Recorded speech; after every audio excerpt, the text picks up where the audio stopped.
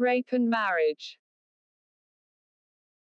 Marital or other relationship between the perpetrator, victim cannot be a rape defense.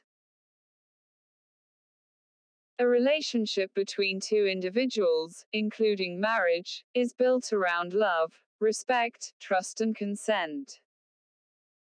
Within that civilized framework, a violent and exploitative act like rape has no place. Seen in that context, the Supreme Court's latest query to a Maharashtra government employee asking whether he would marry a girl he was accused of raping repeatedly while she was a minor is insensitive to the core. By offering marriage as a solution to a rape victim, the judiciary failed to protect the rights of a girl. Instead of meting out harsh punishment, the court asked the lawyer representing the accused to find out whether his client would be willing to marry the victim or risk going to jail. Equal rights activists have always worked hard against misogyny, patriarchal mindsets and other failings such as blaming the victim for rape.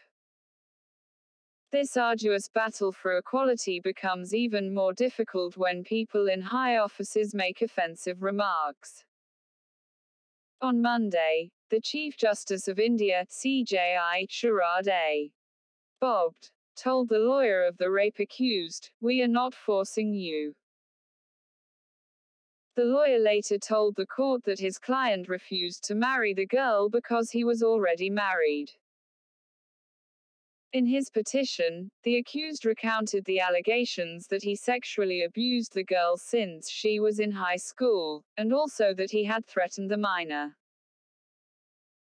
In another case, the bench stayed the arrest of a man accused of rape after falsely promising marriage.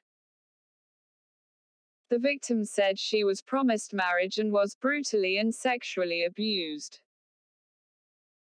The CJI asked the girl's lawyer, "When two people are living as husband and wife, however brutal the husband is, can you call sexual intercourse between them rape?"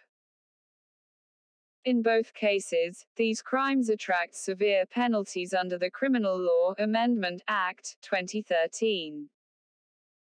On marital rape, though the recommendation was not included in the Act, the Justice J.S. Verma committee was clear the law ought to specify that a marital or another relationship between the perpetrator and victim cannot be a defense against sexual violation.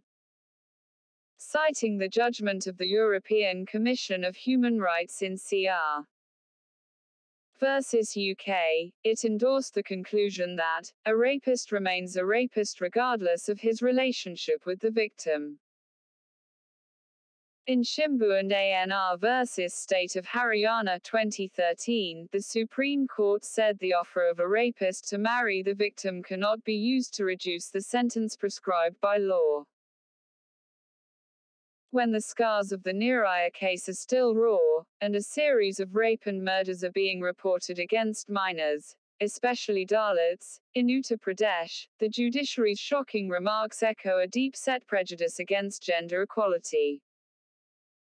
The law should deliver justice, not blatantly tilt the scales against women's rights.